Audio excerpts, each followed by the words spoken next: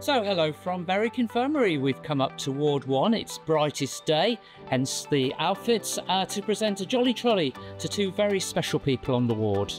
Yeah, we're delighted to be here today on this very special day, and this is to give Hazel and Linda, our nutritional assistants in Ward 1 at Berwick Infirmary, this fantastic Jolly Trolley.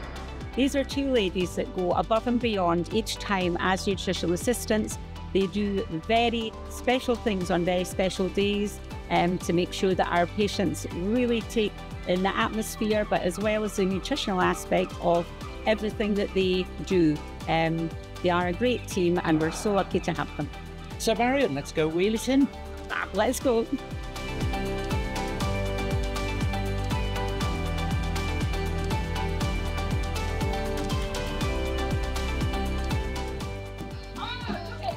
Oh, can I keep it? Yeah. Yes. Can I keep it? And it's Linda here. Oh, I like that now. And Second. great out of them. Hello. Look. So this Am I allowed to keep it? is especially for you two. Oh, brilliant. On behalf of the Bride Charity. Oh, thank you. Two fabulous nutritional assistants. Thank you. We're not above and beyond every time in Ward 1 at Berwick Infirmary. So Thank this you. is for you. We're To going to help keep you it. with your job. Yeah. Very nice, thank you. Oh, I'll have fun dressing this up.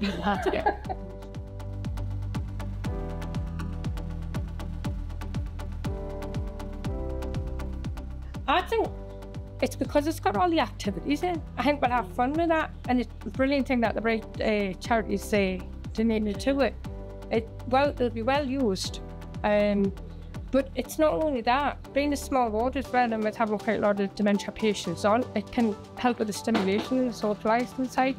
Like we were saying, there's not a lot here for Well, the ward. So yeah, it's really good. Thank you. Thank you. Thank you very much.